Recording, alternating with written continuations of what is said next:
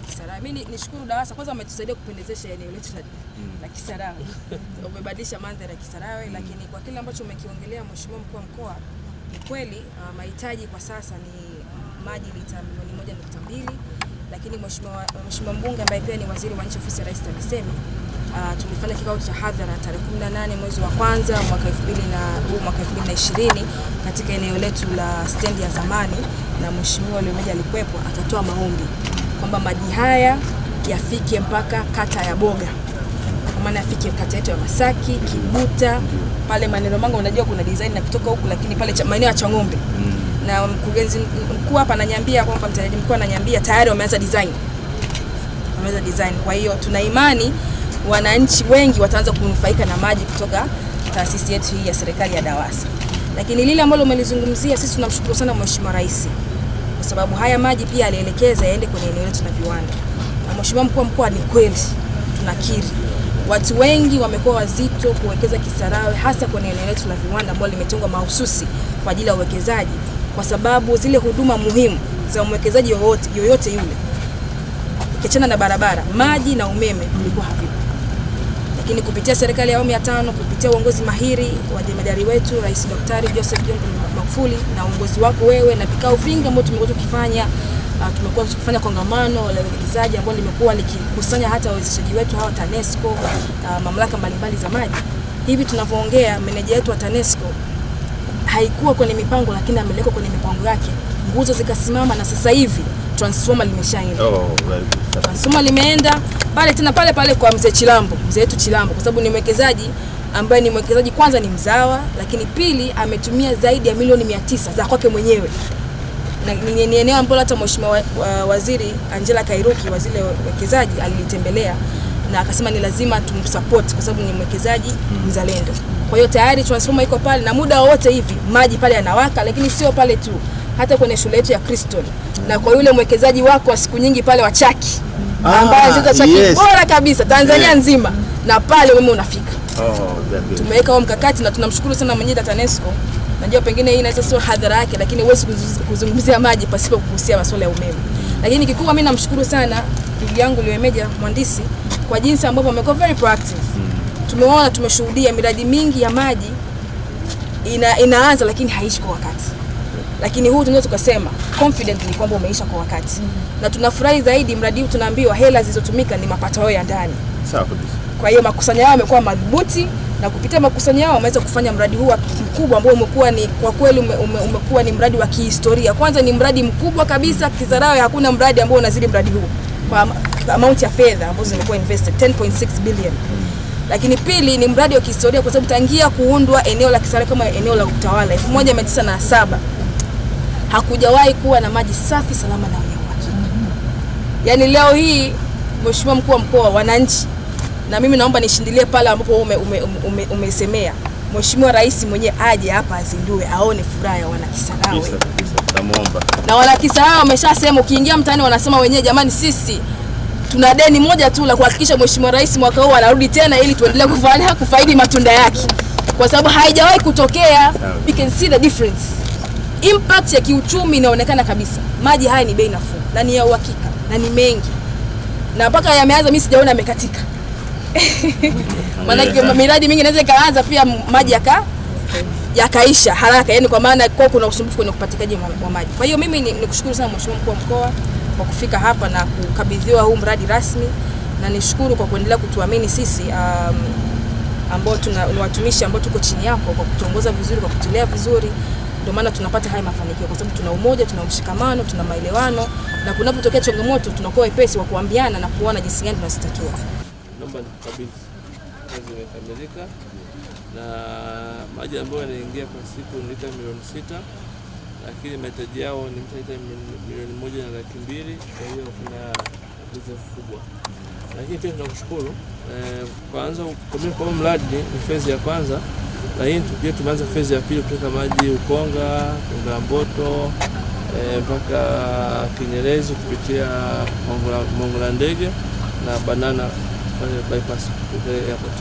Kwa kazi ya phase ya pili imekwisha kwanza. Hiyo phase ya kwanza imekamilika na mradi umewapa Mheshimiwa Mkuu wa Mkoa una gharama ya shilingi bilioni 2.6 na ni kazi ambayo tunatumia hela zetu ndani. Kwa hiyo wananchi wa Dar es Salaam wa Pwani kwa maana Kisarawe ya kupata maji. Lakini pia tunaadress changamoto ya maji kwenye maeneo ya viwanda. Tumepeleka bomba la kilomita 13 na basically tumeshaanza kilomita 9, bado kilomita kama 4, na tumemwambia mkandarasi awe amekamilisha ndani ya muda mfupi ujao hivi. Na hapo zindua maji Kisarawe pia na ile extension ya viwanda hivi. Kimsingi mheshimiwa mkuu kazi imekamilika, na naomba sana kukabidhi kazi yetu maana ya DAWASA, lakini pia maana wananchi kwa ujumla. Karibu sana. Mimi leo nina furaha kubwa sana, kwa sababu kama alivyosema Engineer Hemeja kwamba tarehe 23 Juni mwaka 2016 wakati Mheshimiwa Rais anazindua upanuzi wa mradi wa DAWASA pale Mlandizi, upanuzi wa ule mradi kwa maana ya Ruvu Juu, mkoa wa Pwani tuliomba rasmi kwa Mheshimiwa Rais kwamba wilaya yetu ya Kisarawe na hususan mji wa Kisarawe ulikuwa hujapata maji tangu uhuru.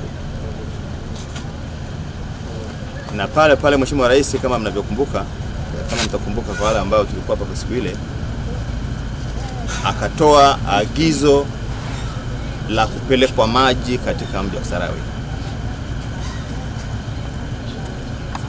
Ndio maana mimi nasema leo na furaha kubwa, kwa sababu mtendaji mkuu wa DAWASA leo amenikabidhi huu mradi rasmi. Nimetembelea, nimeanzia pale Kibamba ambapo ndio kuna connection ya bomba la inchi 16 kuja hapa Kisarawe. Nimeona sump ambapo ndio maji yanaingia kwanza kabla ya kuwa pumped kuja kwenye hii tanki kubwa. Sump ile imekamilika, maji yale yanaingia vizuri kabisa. Nimetembelea pump mbili ambazo tayari zimeshafungwa, moja ndio inayofanya kazi, nyingine yani kama ni spare tu, kwa sababu hiyo moja tu inatosha kabisa kuleta maji lita milioni 6 kwenye ile tanki kubwa ambayo sasa hivi nimelikagua hapa. Wametandaza bomba la inchi 16 kilomita 17 kutoka Kibamba mpaka Kisarawe mjini, na kwamba maji tayari yapo Kisarawe. Naambiwa pia na katika mji wa Kisarawe wametandaza takriban kilomita 33 za mabomba ili wananchi wapate maji safi na salama. Maana yake ni kwamba maombi yetu kwa Mheshimiwa Rais, DAWASA wameyafanyia kazi vizuri, na leo mji wa Kisarawe una maji safi na salama. Tuna kila sababu ya kumshukuru sana Mheshimiwa Rais. Takriban shilingi bilioni 10.6 mtendaji mkuu wa DAWASA amethibitishia hapa kwamba zimetumika na mafundi mahili, kampuni ya Chiko, kwa usimamizi kabisa mzuri wa DAWASA. Leo tunashuhudia kwamba maji yapo Kisarawe.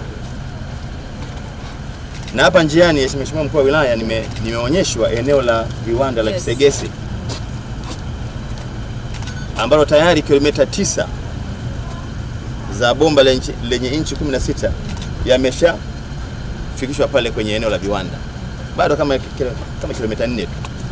Maana yake ni kwamba ombi la Mheshimiwa mkuu wa wilaya ya Kisarawe la muda mrefu kwamba jamani, sisi tunakwamba pengine kuvutia wawekezaji kwa sababu ya maji, tayari na ombi la Mheshimiwa mkuu wa wilaya ya Kisarawe limeshafanywa kazi na watu wa DAWASA. Kwa hiyo nimeambiwa ndani ya kipindi kifupi kabisa eneo lile la viwanda la Visegese litakuwa na maji ya uhakika. Kwa hiyo ndio maana mimi nimesema kwa niaba ya wananchi wa mkoa wa Pwani na hususan Kisarawe ambao ndio tuliwaombea maji haya, tayari maji yamefika. Naambiwa kati ya lita milioni 6 ni takriban lita milioni 1.2 ndio Kisarawe mnatumia. Kwa hiyo bado maji ni bwerede.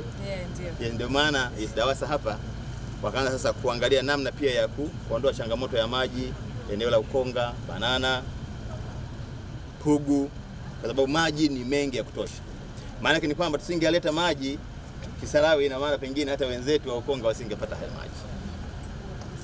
Sasa nichukue fursa hii sasa kuwaomba sana wananchi wa Kisarawe ambao tayari umeanza kufaidika na haya maji tangu mwaka jana mwezi wa 11.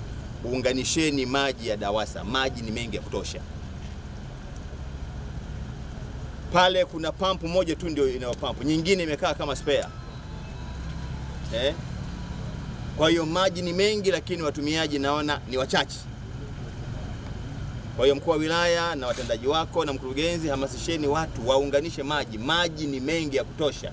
Kuna lita milioni 6 lakini ambazo zinatumika ni milioni 1.2 peke yake. Lakini pia wakati wa kuja pia nimeongea na mtendaji hapa. Nimeambiwa kuna viwanda nadhani 3 pale. Kuna kiwanda cha Lucky Cement, kuna Chilambo, nadhani na Layosha. Yeah. Lakini nimeambiwa pia kipo katika mipango ya kupeleka maji. Muwapelekee maji, maana yake nao ni kilio cha muda mrefu. Ili waende kupata maji. Kwa hiyo nimeona, mnaahidi kwamba mtanionyesha, mnakuja, nimeona kwamba mradi sasa uko tayari, ni muda wote ule kuweza kuzinduliwa.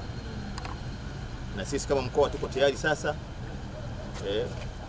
kuweza kumkaribisha kiongozi yote, na mimi ningeshukuru sana kama Mheshimiwa Rais mwenyewe kama akitupatia heshima hiyo ya kuja kuzindua huu mradi, tutafurahi sana. Sasa rai yangu kwa mkurugenzi wa halmashauri ya Kisarawe, kiu yako ilikuwa ni kupelekewa maji pale Bisegesi. Maji yamefika. Sasa kazi yako sasa, hebu anza kuweka mabarabara kwenye viwanja vile.